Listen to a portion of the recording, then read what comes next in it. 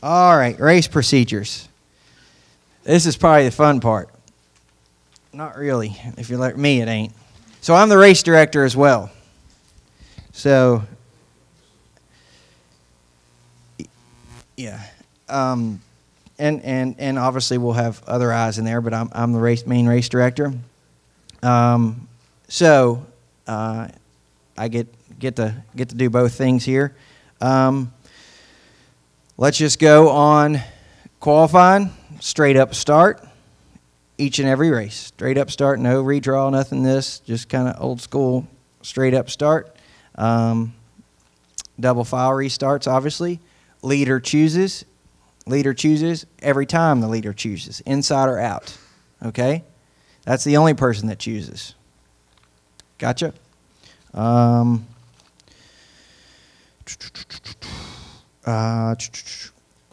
Let's talk about, this is probably the big thing right here that is a little, I don't say a little different, it's really not, but ears up for sure. Listen to this. Okay. Pitting procedures for during the race. Obviously, it's green flag only, no matter how many laps. What we will do, a yellow comes out.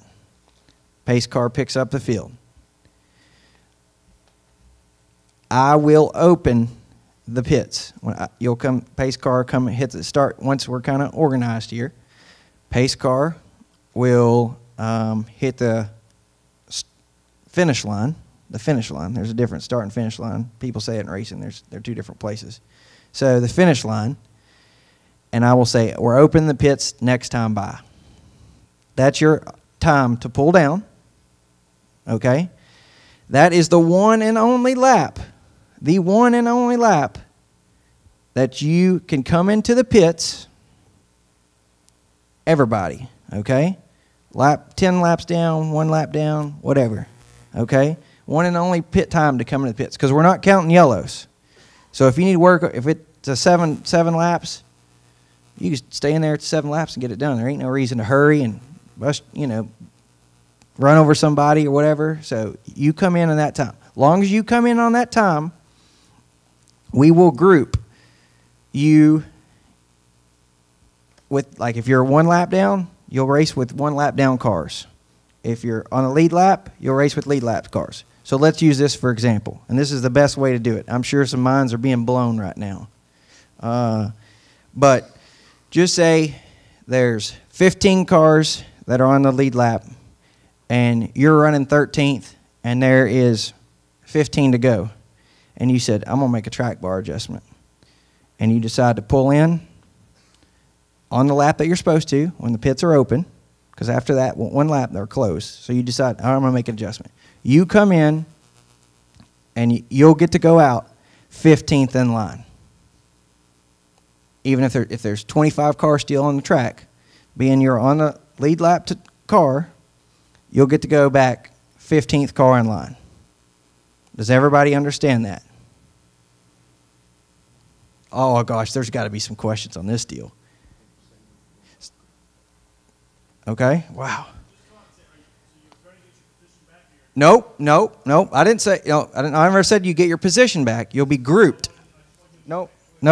Yep, you'll be grouped. Same thing. So your lead lap and cars 1 lap down. So it really is racing out of pits fast. You come in 15. But second, you just said. If you want to race in the pits, that's fine, right? If obviously it's the only thing you should be going to the pits for adjustments because you can't change a tire unless it's flat. Or excuse me, damage, whatever, flat.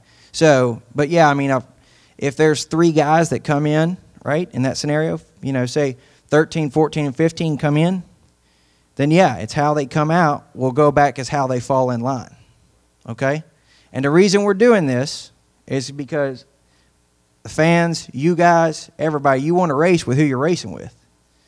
And obviously the guys on lead lap are racing for position and money and wins, and the guys 1 lap down are racing for a lucky dog to be back in it, okay? Inside 10 to go, there's no lucky dog. So therefore, that's not necessary. You get what I'm saying? Is there ever a lockout No, no. Well, are you talking about? You talk well. Before the white flag, there's only one lap to go. We'll still group you. Yep, you'll be grouped the entire time. But I thought what I was too. I want to make clear if you know, for some reason, if you're in that pits the whole time, right? You know, because you came in or whatever, and we're getting ready, and it's up to your spotters and stuff to monitor. If we're going to say, all right, we're going to double up next time by, and you don't come out and try to jump in when we're doubling up, you got to go to the rear of the field. I'm not going to. Once guys, you know as well as I do, once guys start doubling up, you can't go up there and make it 3 wide and be like, oh, I'm late for the party. Can I still get my position? Nope, you'll be the rear. What I'm gonna say we're gonna double up next time by, and then that'll kind of give you your deal, and we'll basically we'll burn a little lap there to come around, and that's it. Yep. What are you racing to for that position? Say there's 4 guys that pit. Are you Yep. racing the end of pit road? Yes. Back to start finish line? Yep. The end of pit road. Yep. Because we'll have a stop and go guy. And your stop and go guy will make that call. Yes. He'll make the call as well as myself and my assistant person. Yep. Any other questions? It's really not that hard once I give you a scenario to think about. But basically, I know you guys want to race with the people you're racing against and racing for something, and so do the fans. Yes.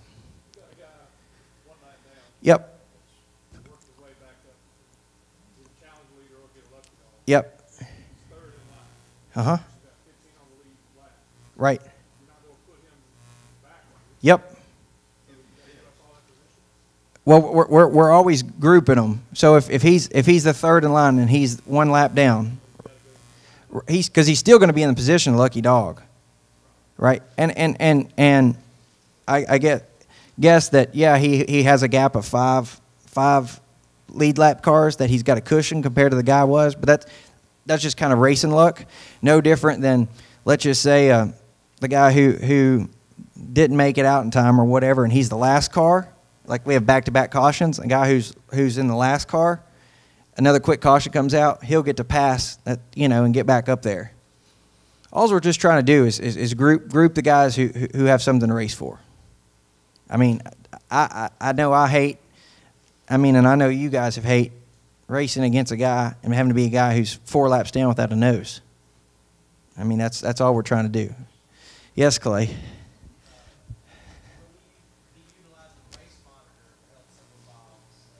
Race monitor, not the race monitor system, like Legend Car race monitor system. Oh, yeah. As far as broadcasting it, yes, and of course spotters, and it's up spotters, and we'll have an official and an official spotter booth, which will be and you can't start the race without a spotter. I forget some of these things because some other deals don't have these things, but yes, you'll have a spotter booth, and it's up to you to scan, and we've provided you guys with the frequency, and it's up to you guys to scan and listen. It's required. But yes, race monitor is a great tool to kind of help with things. Absolutely. Yep.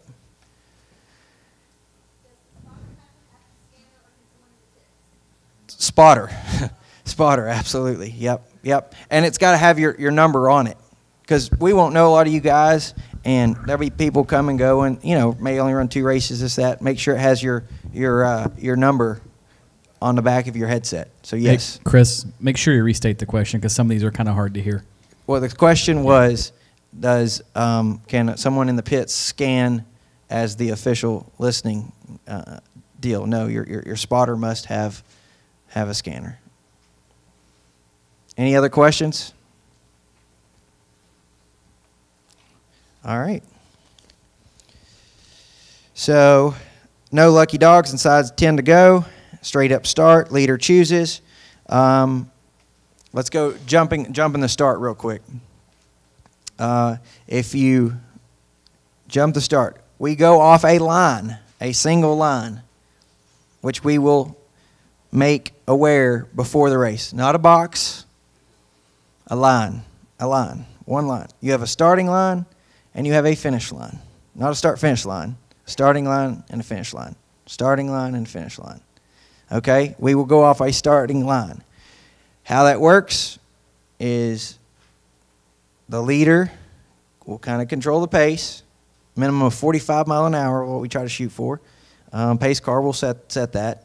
And when the leader hits, the guy, the front row, kind of nose to nose, when they get that line, green. The line, leader line, not somebody saying, and having, you know, not a starter, not a flagman, a line.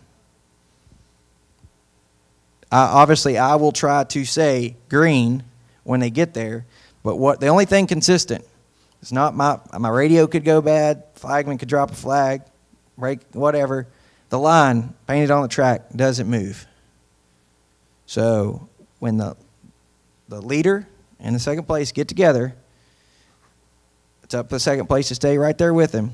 And the leader's got to hold consistent pace. They don't get to change pace, which, you know, we're watching the pace the entire time. So it's pretty easy to visually see that pace, more so than you think you can in your car.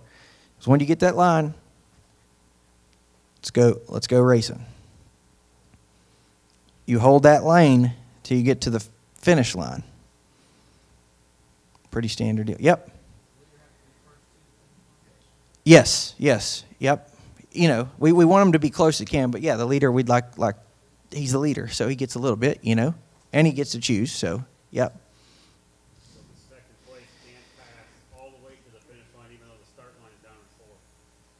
Say again. What he just said Yeah. is the leader had to be the first to the finish line. Oh, to the finish line. Oh, totally. No. My bad. I thought you said the start line. Yes. No. Once it's the start line. Yeah. You don't have, the leader does not have to have it at the finish line. Yeah, my bad. Yeah. I can tell when Bond's got questions. I wrinkle up. So yes, once at the starting line. That pretty self-explanatory on that? That kind of answer the question you were talking about earlier? Yep. Any other questions on the starts? Like I said, the only thing consistent is that line painted on the ground. All right. So, all right, so that wraps that up. Oh, yeah, good question. If you do jump a start, what we'll do is we'll go ahead and, if someone jumps, we'll go ahead and take the green. We'll wait till you come out of 2 on a good, safe fields, on a good, safe back stretch where we're not all jumbled up, and we'll throw the yellow and do it again. Except that person's going to go to the rear. Got it? So no, because because after that we'll put you in the rear, and then we'll just fine you. In addition to putting in the rear. So if you jump a start, you're gonna throw the yellow flag. When you get on the back stretch, safe field, you know, and then whoever jumps the start. Whoever jumps the start, don't have to be the leader. Could be the guy who's second. Yeah. But we'll wait till we're not gonna say no yellow. You know, right when people are barreling into turn 1, we'll wait. Understand on that one? Yep. One question on the lucky dog. Do you have to run a green lap to do another lucky dog, or will you get one every caution? No, you don't have to run a green lap. So if at lap 10 you have a caution, and you don't make a lap 11 for another 4 tries, Yep. Because it's inside 10 to go. Yep. Any other questions? All right. I'm going to, all right. Obviously, real quick, some of you guys, good folks here at RoushYates Performance Products have been good partners of ours. Some of you under your seats, I think, have some gift cards for some free stuff here to use. So check under your seats here real quick. But Jimbo Melton and J.R. Paxton, they're going to talk to you a little bit about RoushYates, and I want to give them a big round of applause for kind of hosting this deal, and let them kind of talk to you a little bit